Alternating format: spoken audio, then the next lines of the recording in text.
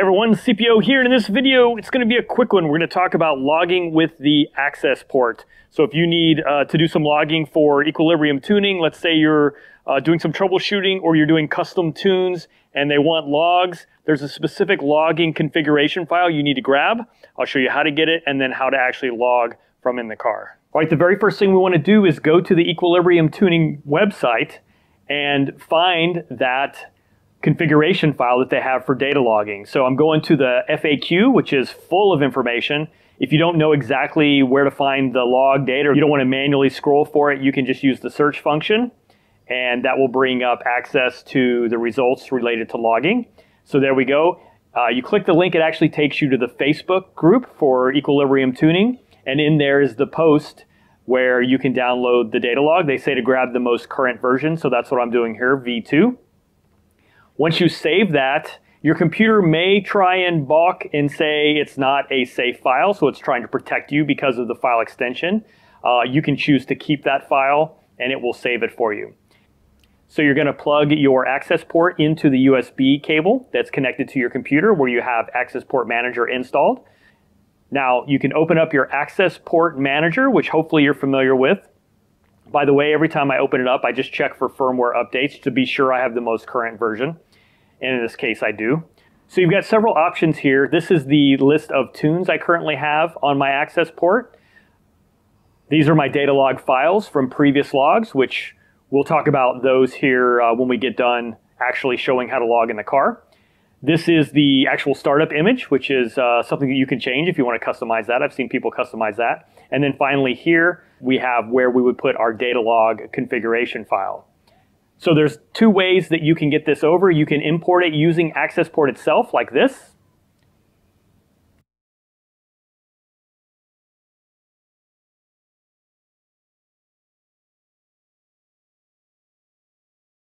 Or you can just drag and drop from your folder where you downloaded the file to, and it will import into the Accessport. All right, and there we go. We can unplug our Accessport and go to the car. All right, so once you've got your config file for your logs onto the Accessport, you can go ahead and put it into the car.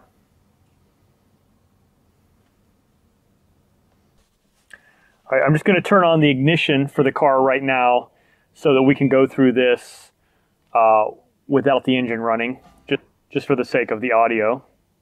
All right, so the way we're going to do this is go up to, we're in sort of like data logging mode by default with the gauges.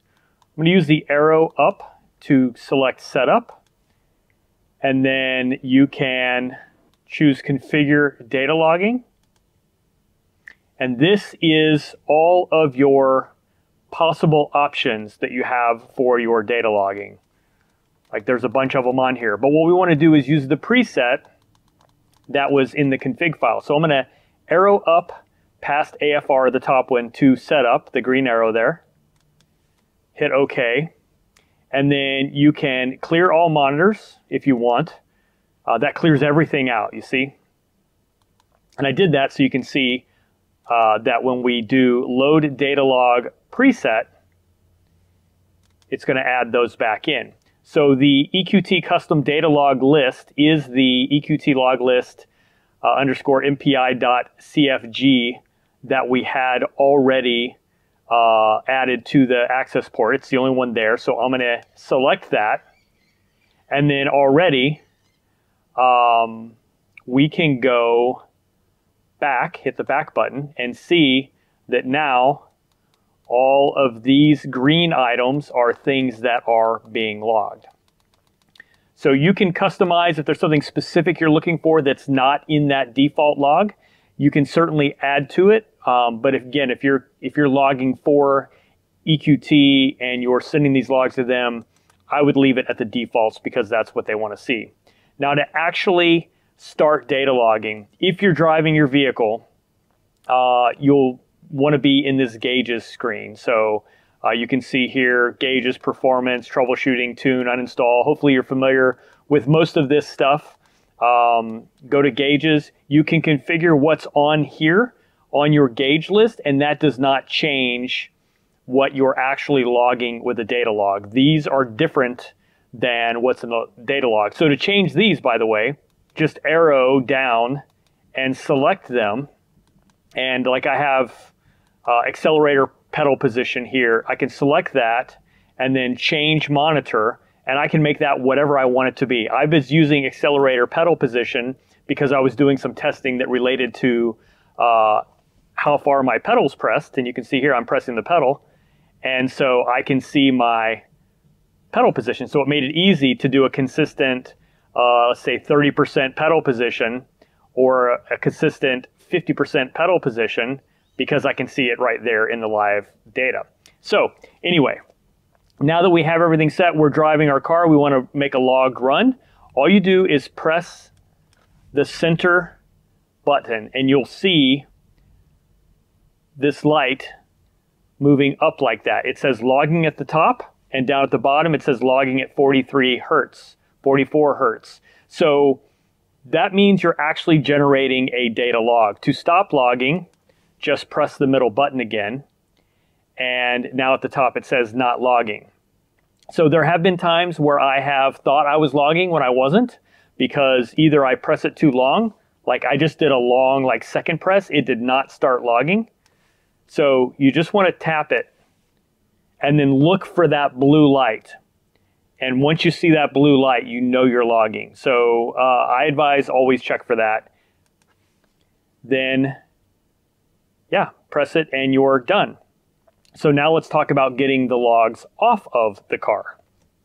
So you're going to unplug your access port from your car, take it back in to your computer. Now to get our logs off, we go back to the data logs section in the access port manager after we plugged our access port back into the computer. And then you can see here, I can either select one or more or all of the logs and export them out using the access port manager software itself, or I can drag and drop them over to a folder of my choosing on my computer.